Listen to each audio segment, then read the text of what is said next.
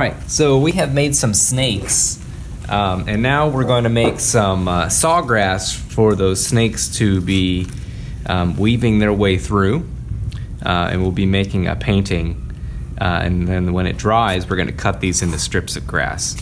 So we'll get this paper on our messy mat, and the first thing we do is always the same.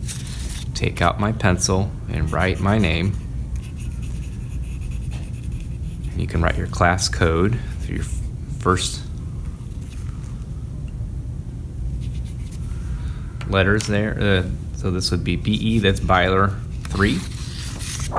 All right, and then we're gonna do this a little bit differently. We're gonna actually paint with these pieces of cardboard, and this can go two ways. So you can just dip in the side like this and just make that grass grow up nice and tall. All right.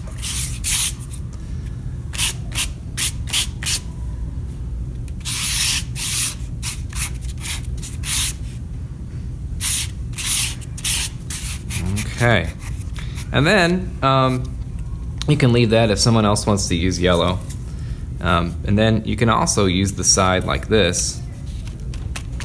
All right, this is gonna make some nice grass texture. You can even, make a line, longer line, or just kind of stamp it. You can lay up the different colors of the grass. So we really only have like yellow and green and brown, because those are the colors we see in the sawgrass. Okay, you can make it, if it's just brown and yellow, that would be kind of the dry season of the sawgrass, but if it's the wet season, then we would have probably a little more green showing, right? And you can also you could do some fun things like this. Do a little bit of mixing.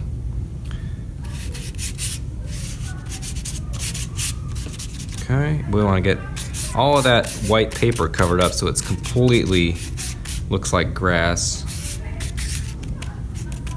Okay. Good. Not all the grass goes straight, right? Sometimes it goes across. You can even take this and mix a little bit, right? Okay. And then when I'm done, I pick up my messy mat like a lunch tray, so with your painting on it, and take that to the drying rack.